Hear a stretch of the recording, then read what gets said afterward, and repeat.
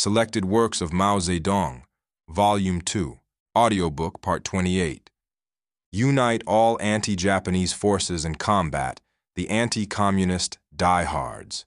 Comrade Mao Zedong delivered this speech at a mass rally in Yan'an to denounce Wang Qingwei, February 1st, 1940. Why are we, the people of all circles in Yan'an, meeting here today? We are here to denounce the traitor Wang Qingwei. We are here to unite all anti-Japanese forces and to combat the anti-communist diehards. Time and again, we communists have pointed out that Japanese imperialism is set in its policy of subjugating China.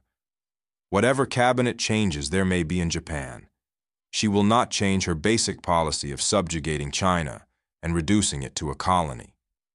Frightened out of his wits by this fact, Wang Qingwei, the political representative of the pro-Japanese faction of the Chinese big bourgeoisie, grovels before Japan and concludes a traitorous pact, betraying China to Japanese imperialism. Moreover, he wants to set up a puppet government and army in opposition to the anti-Japanese government and army. Of late, he has hardly mentioned opposition to Chiang Kai-shek and is said to have shifted over to alliance with Chiang. Anti-communism is the main objective both of Japan and of Wang Qingwei.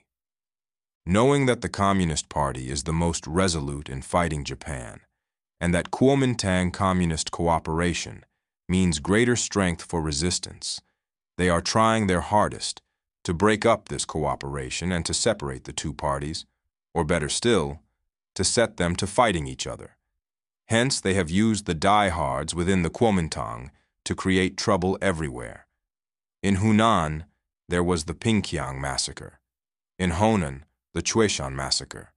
In Shanxi, the old army attacked the new army. In Hopei, Chang Yin-wu attacked the 8th Route Army.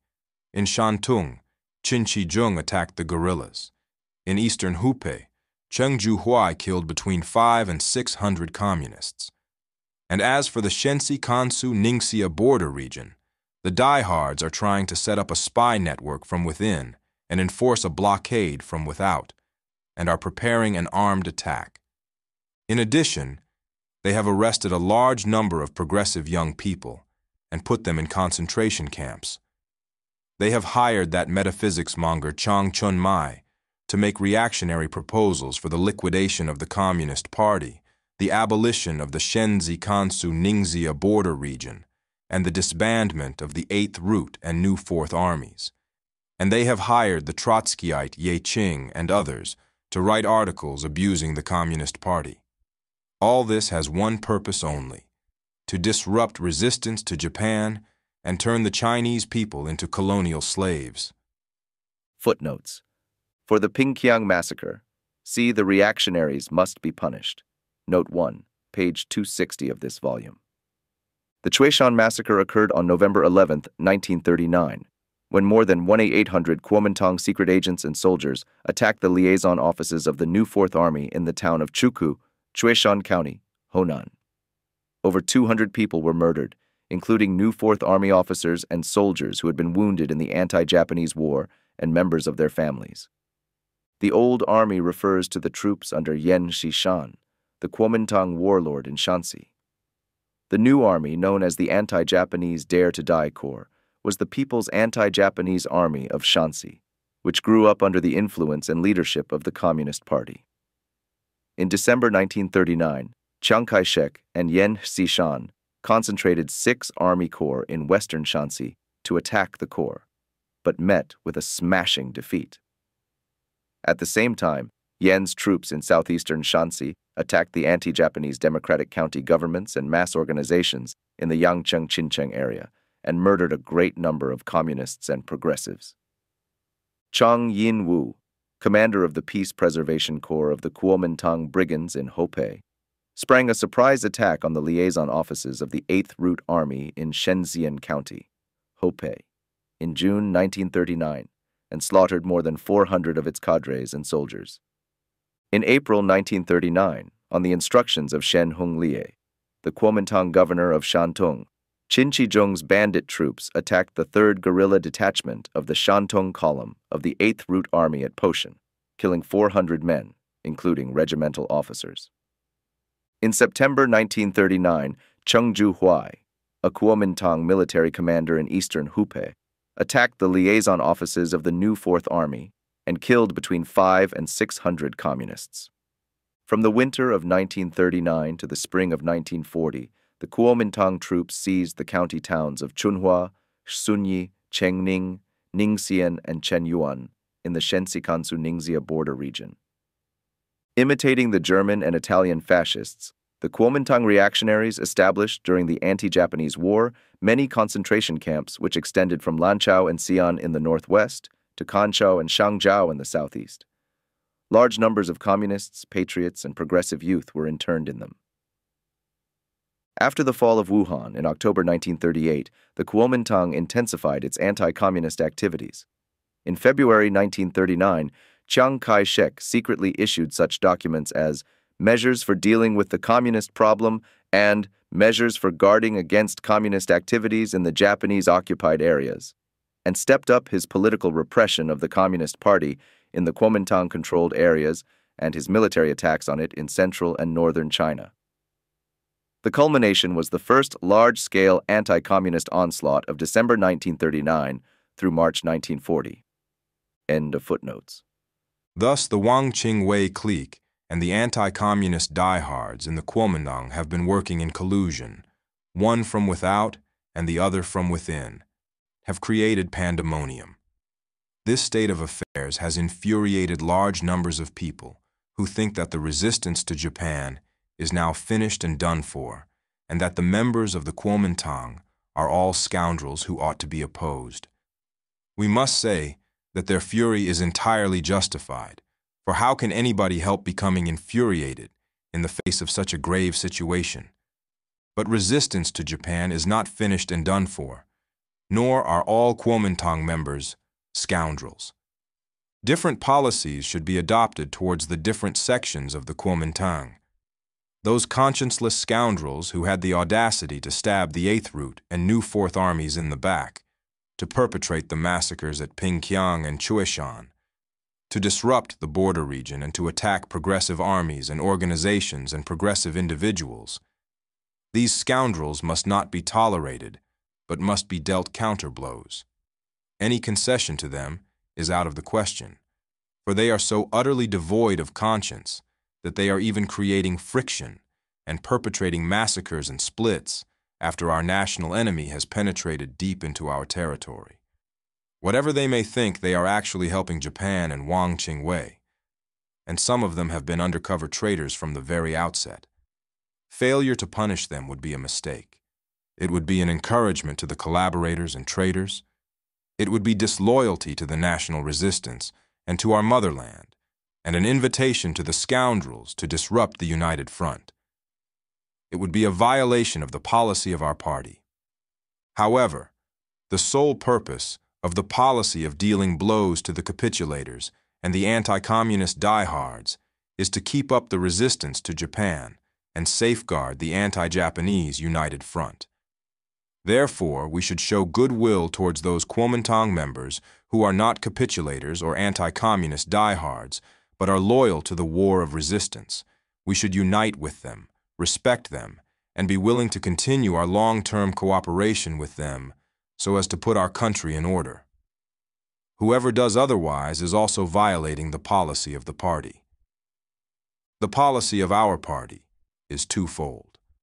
On the one hand, to unite all the progressive forces and all people loyal to the cause of resisting Japan, and on the other, to oppose all the heartless scoundrels, the capitulators, and the anti-communist diehards. Both these aspects of our policy have a single objective: to bring about a turn for the better and defeat Japan. The task of the Communist Party and the people all over the country is to unite all the forces of resistance and progress, to combat all the forces of capitulation and retrogression, and to work hard to stop the present deterioration and change the situation for the better. This is our basic policy. We are optimistic. We shall never become pessimistic or despairing. We are not afraid of any attacks by the capitulators or the anti-communist diehards. We must smash them, and we certainly shall. China will surely achieve national liberation. China will never perish. China will surely achieve progress.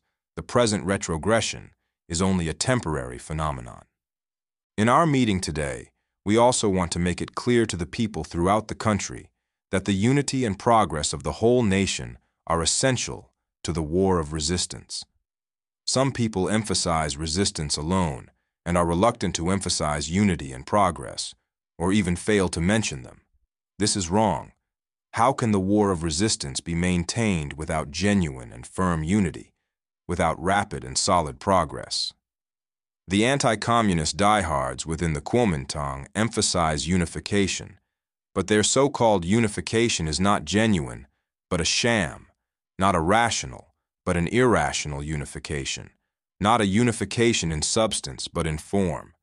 They howl for unification, but what they really want is to liquidate the Communist Party, the 8th Route and New Fourth Armies, and the Shensi-Kansu-Ningxia border region, on the pretext that China cannot be unified so long as these exist. They want to turn everything over to the Kuomintang, and not merely to continue, but to extend their one-party dictatorship. If this were to occur, what unification could there be? Truth to tell, if the Communist Party, the 8th Route and New Fourth Armies, and the Shensi-Kansu-Ningxia border region had not stepped forth and sincerely advocated ending the civil war and uniting for resistance to Japan, there would have been nobody to initiate the anti-Japanese National United Front or to take the lead in the peaceful settlement of the Xi'an incident, and there would have been no possibility at all of resisting Japan. And if today the Communist Party, the 8th Route and New Fourth Armies, the Shensi-Kansu-Ningxia border region, and the anti-Japanese democratic base areas did not step forth and sincerely sustain the resistance to Japan and combat the dangerous tendencies towards capitulation, a split and retrogression, the situation would indeed be in a terrible mess. The several 100,000 troops of the 8th Route and New Fourth Armies are holding 2/5 of the enemy forces in check by engaging 17 out of the 40 Japanese divisions. Why should these armies be disbanded? Footnote. The 8th Route and New Fourth Armies later engaged an even larger number of Japanese troops. By 1943, they were fighting 64% of Japan's forces of aggression and 95% of the puppet troops. End of footnote. The Shensi-Kansu-Ningxia border region is the most progressive region in the country. It is a democratic anti-Japanese base area. Here there are, first, no corrupt officials. Second, no local tyrants and evil gentry. Third, no gambling. Fourth, no prostitutes. Fifth, no concubines. Sixth, no beggars. Seventh, no narrow self-seeking cliques. Eighth, no atmosphere of dejection and laxity. Ninth, no professional friction mongers. And 10th, no war profiteers. Why then should the border region be abolished? Only people without any sense of shame dare suggest anything so shameful. What right have these diehards to breathe a word against us? No, comrades. What needs to be done is not to abolish the border region, but to get the whole country to follow its example, not to disband the 8th Route and New Fourth Armies, but to get the whole country to follow their example, not to liquidate the Communist Party, but to get the whole country to follow its example, not to pull progressive people back to the level of backward people, but to get the latter to catch up with the former. We communists are the staunchest advocates of unification. It is we who have initiated and maintained the United Front, and who have put forward the slogan for a unified democratic republic. Who else could have proposed these things? Who else could have put them into effect? Who else could be content with a monthly allowance of only 5 yuan? Footnote. 5 yuan was the average monthly allowance for all men serving in the anti-Japanese armed forces and in the anti-Japanese government offices under communist leadership. End of footnote. Who else could have formed such a clean and incorruptible government? There is unification and unification. The capitulators have their idea of unification. They want to unify us into capitulating. The anti-communist diehards have their idea of unification. They want to unify us into splitting and retrogression. Could we ever accept these ideas of theirs? Can any unification that is not based on resistance, unity, and progress be considered genuine, or rational, or real unification? What a pipe dream. It is to put forward our own idea of unification that we are meeting here today. Our idea of unification is identical with that of all the people of China, of every man and woman with a conscience. It is based on resistance, unity, and progress. Only through progress can we achieve unity. Only through unity can we resist Japan. And only through progress, unity, and resistance can the country be unified. This is our idea of unification, a genuine, rational, real unification. The idea of a sham, irrational, and formal unification is one which would lead to national subjugation and which is held by persons utterly devoid of conscience. These people want to destroy the Communist Party, the Eighth Route and New Fourth Armies, and the anti-Japanese Democratic Base areas, and wipe out all the local anti-Japanese forces in order to establish unification under the Kuomintang. This is a plot, an attempt to perpetuate autocratic rule under the guise of unification, to sell the dog meat of their one-party dictatorship under the label of the sheep's head of unification. It is a plot of brazen-faced braggarts who are lost to all sense of shame. We are meeting here today precisely to punch holes in this paper tiger of theirs. Let us relentlessly combat these anti-communist diehards. End of part 28.